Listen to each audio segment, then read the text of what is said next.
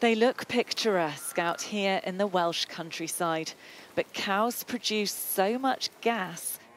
There have been calls for years to reduce livestock farming. But now, a possible breakthrough in the form of a flower.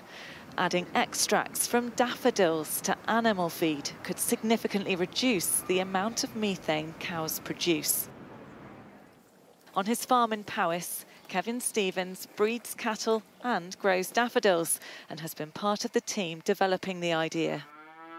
There are governments across the world currently trying to meet the net zero targets by either taxing livestock farmers or putting quotas on the number of livestock you can have because of this methane byproduct.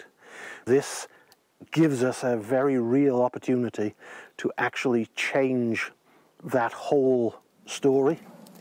This farm will be one of several where a feed containing daffodil extracts will be trialled. Initial lab-based tests have proven extremely promising.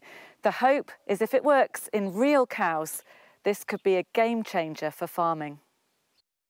It's estimated that half of the country's methane emissions come from cows, and livestock produce around 14% of the world's greenhouse gases. Lab tests showed that daffodils reduced methane in artificial cow stomachs by 96%. So scientists hope that feeding daffodils to cows could reduce emissions by at least 30%. They're now beginning a 4-year trial to establish how effective it is. This is vitally important because we need to reduce the production of greenhouse gases from agriculture as part of the solution to reducing the problems of global warming.